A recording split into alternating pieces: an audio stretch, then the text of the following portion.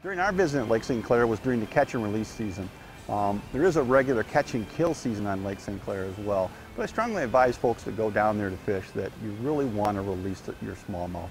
No practical reason to keep smallmouth. There are a lot of other fish in the lake if you want to catch fish to eat. There's bluegills, there's yellow perch, there's walleye there. When you're targeting smallmouth, they're such a precious resource. Please, do us all a favor. Hook them, enjoy them, kick them back in the water. That's the best way to go about it. Oh, You're loving it. I tell you what. Doug, you put us right on some fish here.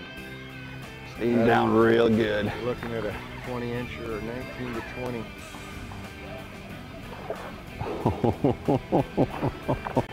They're eating this tube alive, man. You got this figured right out, Doug. Thank you. You really do got it figured out.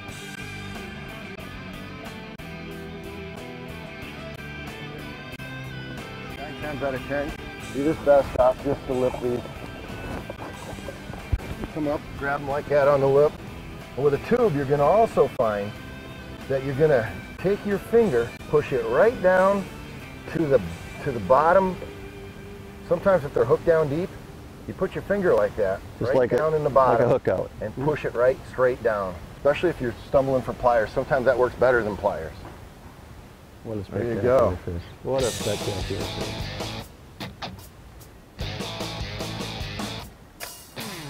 Let me set the plate here a little bit so you understand just exactly how we're fishing. This is a big, expansive flat. About the shallowest water we've been in is around 3 feet, about the deepest water about 5 feet. It's scattered with some weeds on the bottom. There's a little bit of cabbage in here, there's a little bit of coontail in here, and the smallmouth are scattered as well. We'll get into the spots, we'll bing, bang, boom, and get them, and then we get out of that spot, and guess what? We're not catching much at all. So the action is here and there, and the only way to stay on these fish is to continue to move, and we're using a GPS to lock in the spots that are being more productive. We go back to those spots, and as you might imagine, we're getting bit there again.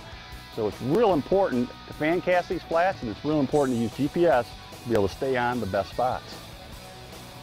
I love it.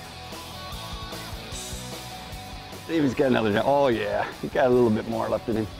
Look at the shoulders on that fish. Oh my goodness, there, one more jump. One more jump. Oh, here, I get this guy. I'll get him. I'll get him.